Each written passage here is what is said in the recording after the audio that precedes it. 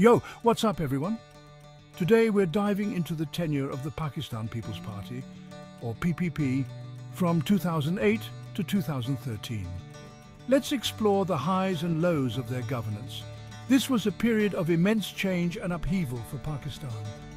The country was transitioning from military rule to a democratic setup, and the PPP, led by Asif Ali Zardari, had the daunting task of navigating this complex landscape. We're going to break down the PPP's track record, from their landmark constitutional reforms to their struggles with corruption allegations and economic woes. We're talking about the 18th Amendment, the Benazir Income Support Program, the fight against terrorism, and so much more. So buckle up, grab your chai, and get ready for a deep dive into one of the most consequential periods in Pakistan's recent history. Let's do this. Okay, picture this. A government that actually respects the judiciary. Sounds wild, right? Well, compared to Pakistan's past, the PPP government generally maintained a hands-off approach to the judiciary.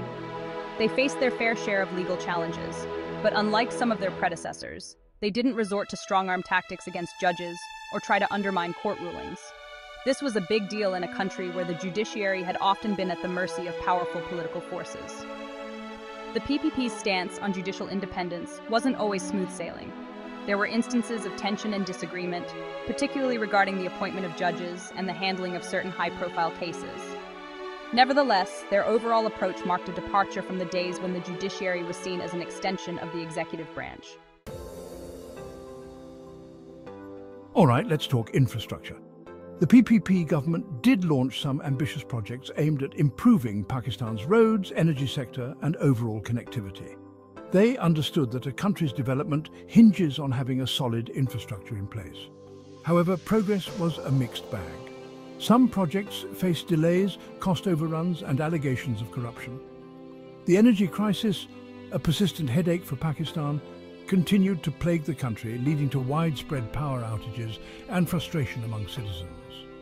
While the PPP government initiated some efforts to address this, they weren't able to find a magic solution to this long-standing issue.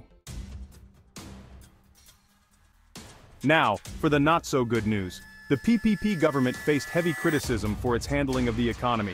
Inflation soared, the Pakistani rupee weakened, and the country's fiscal deficit ballooned. The government's economic policies were seen as inconsistent and often driven by short-term political considerations rather than long-term planning. Critics argued that the PPP's populist measures, while well-intentioned, put a strain on the national treasury and failed to address the root causes of Pakistan's economic woes. The energy crisis further exacerbated the situation, hampering industrial growth and discouraging foreign investment. Corruption. It's a word that has haunted Pakistani politics for decades and, well, the PPP government was not immune to this scourge. Despite coming to power on a promise of transparency and good governance, the PPP found itself mired in allegations of corruption and cronyism.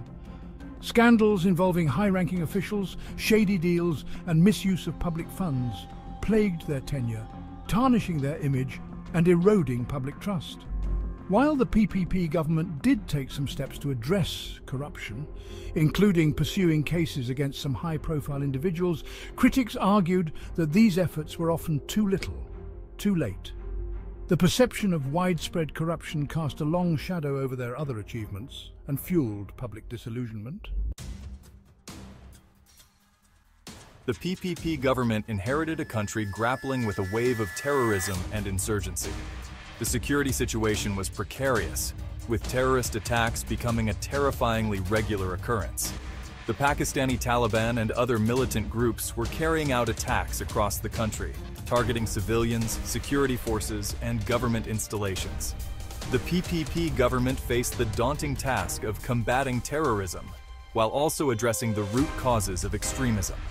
They launched military operations against militant strongholds and tried to engage in peace talks. But finding a lasting solution proved elusive. The security challenges posed a constant threat to the government's stability and took a heavy toll on the nation's psyche. Despite the PPP's efforts to bring about constitutional reforms, the reality on the ground was that governance remained a major challenge throughout their tenure. Bureaucracy, often seen as inefficient and corrupt, continued to hinder progress. Institutional reforms, crucial for long-term stability and good governance, were slow and often met with resistance. The PPP government struggled to effectively deliver basic services to citizens, and the gap between the government and the governed remained wide. While they managed to complete their term, which was a feat in itself given Pakistan's volatile political history, their ability to bring about meaningful improvements in governance was limited. Last but not least, let's talk foreign policy.